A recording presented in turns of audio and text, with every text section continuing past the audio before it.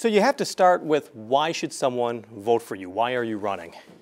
I'm running because, given my life history, leaving home at 16, the fourth of 8 kids, the only one to have ever even embarked to go to college, working, putting myself through San Antonio Community College, then a degree in nursing, and then finally medical school, and coming to Iowa to do my residency, that history should, if nothing else, emphasize to people that I really support people being able to achieve their potential. And I never quit. I never quit fighting. I never give up.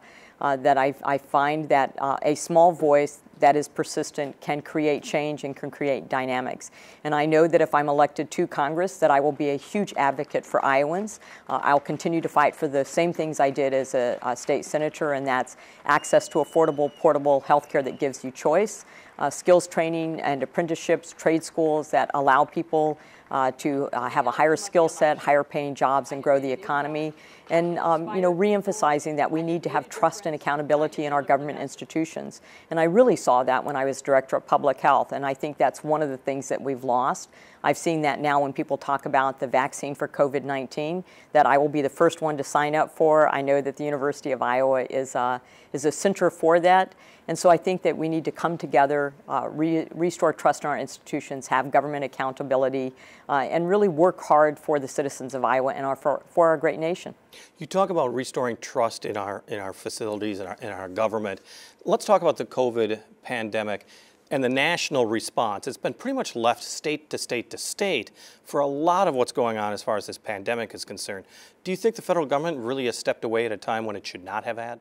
I think the federal government did things that the federal government needs to do and that only they can do, like mobilizing businesses and entities to produce ventilators, to produce personal protective equipment, our testing and our reagents. But we are a federalist system, and I think that we know, even in your community, in our state, Iowa isn't the same as New York or New York City. And even in Iowa, Ottumwa, where I live, isn't the same as necessarily Davenport or Iowa City or other areas. So I think the federalist system, where there is some latitude, if you will, for what people actually see on the ground, is helpful. But at the same point in time, yes, nationally, what the federal government needs to do, closing borders, mobilizing manufacturers to change their product line and produce something different, and then seeing even our small businesses do that on their own. So, for instance, Mississippi Brewing making hand sanitizer, or a company like MD Orthopedics or Frog Legs in my town making face shields, or making other personal protective equipment, to see them step up to the plate. So I think there's this combined both national response and national strategy, and we're going to see that with the vaccine. There has to be a national strategy for how we disseminate and distribute the vaccine and to whom it goes to first, and then also a state response, and then even a local response, but having also the support of the federal government for that. We've seen a lack of confidence among some politicians in the CDC, the Centers for Disease Control and Prevention, as well as the FDA and the way it is responding to this pandemic. Do you think that's justified, or do you think that is hurting the institutions more than it's helping? Well, I can understand part of it on people who, don't have the same knowledge level of others that are professionals in these areas. When you see changing guidelines, it makes you susceptible to, lacking trust in those institutions. But I think what we've seen of COVID-19, and it bears repeating, and I would like to see elected officials and health officials repeat this, COVID-19, or SARS-CoV-2, the virus, the coronavirus that causes COVID-19, the disease, has been a very resilient virus, and it has not responded in the way typical viruses respond. So the coronavirus that causes the common cold, or influenza that causes our seasonal influenza, they're seasonal, they go away, they affect people, they do mutate, and so you have to have a different vaccination for influenza every year, but yet they still respond in a certain way. And SARS-CoV-2 has not done that. It has not proven to be seasonal, it has mutated, it has changed which organ systems. So again, remember when we started the pandemic, primarily we thought it was respiratory, and then we found that it was neurological, affecting smell and headaches, and even some people developing an encephalitis or meningitis-like disease. Then it was gastrointestinal, and now there's vascular or blood clotting abnormalities. So it's changed the organ systems, it's changed how it affects those, and then also how it affects the immune system. So it is proven to be a strange virus, very weird, not typical for viruses, and as such, we've had to adapt and change our messages. So I think one of the things I'm very staunch advocate for is for transparency. So I think had the CDC and the FDA initially came out with masks can be helpful, they're more important to help protect other individuals, but we don't want to run on N95 masks that were needed for healthcare facilities. You know, you can do these things in lieu of that as we ramp up production. I think those kind of things would have been very helpful to be very transparent in what the thought process was, what the necessity was, what the benefit was, and there'd be less uncertainty now as we come through this. Getting a vaccine rapidly doesn't mean the vaccine is not going to be ineffective and it's not going to be safe. It still has to go through all the same regulatory hurdles. It's just that some of them are being done at the same time. And we also have some experience with SARS-CoV-2 because the University of Pittsburgh was already looking at the original SARS, so they had some information and data and experience with dealing with this type of virus. So I think that should give people some comfort and security in that. Number one, know that the virus is changing, so how we talk about the virus and recommendations may change also. But for all of our institutions to be more transparent with their data, with their information, with the rationale and the thought process, I think would help all of us to be more secure and feel more comfort that the information we're getting is both up-to-date, state-of-the-art, and is reliable. Well, COVID-19 not only has a huge health impact, as you know, it has an economic impact as well.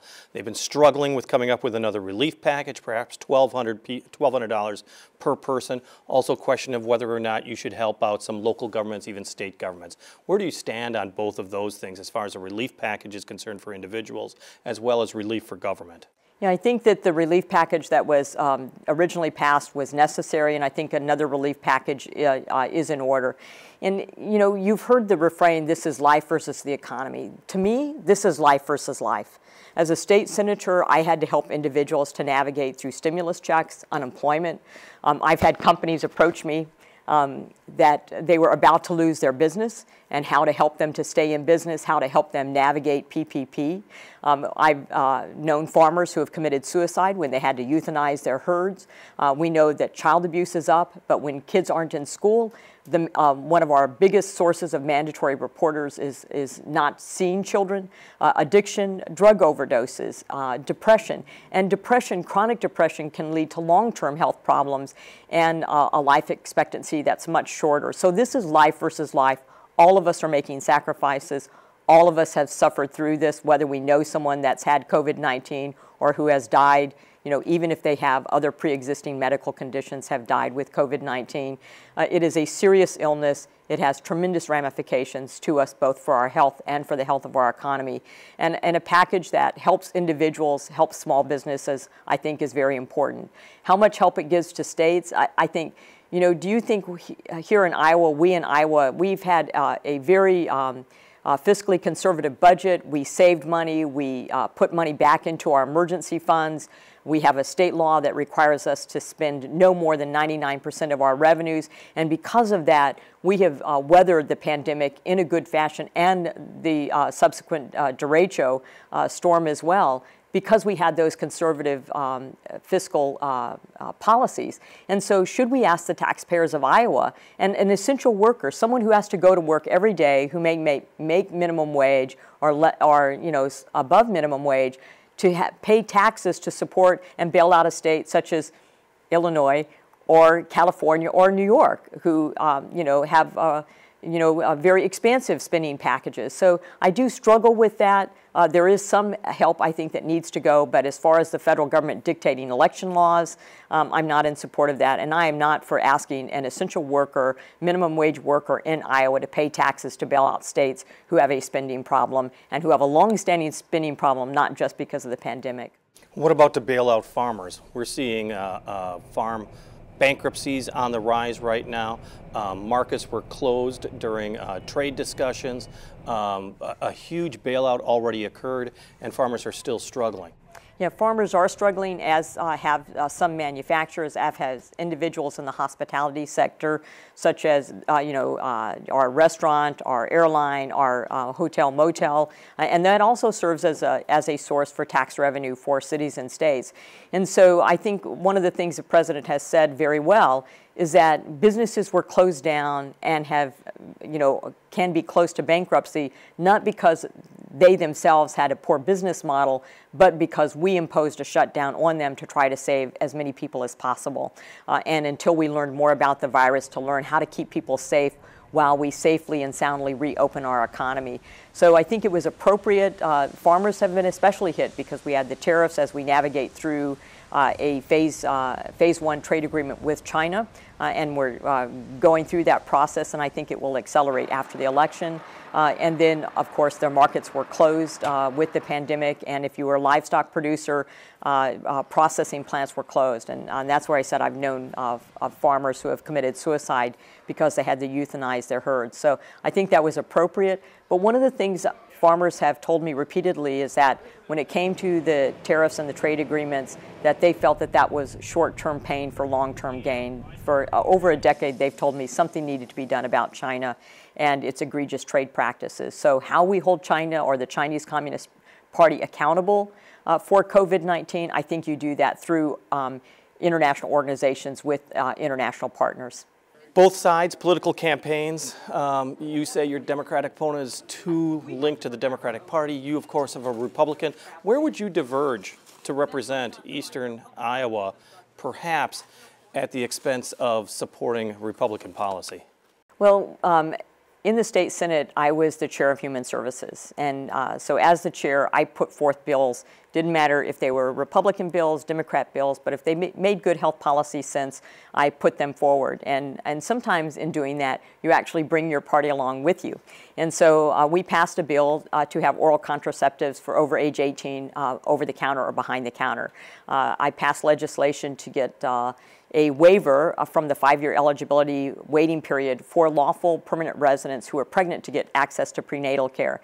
We passed bills on non-medical switching of your prescription medications. And what that means is to prevent the insurance company from switching your prescription medication to a lower priced or cheaper prescription medication just on the basis of the cost without that change being initiated by your physician or your provider. So passing legislation such as that, they weren't necessarily Republican ideas, some of them were Democrat ideas, some Republican ideas, some no one knew about, but we passed them and put them forward. And to be able to bring people to consensus, to compromise, and remember that you're there to serve.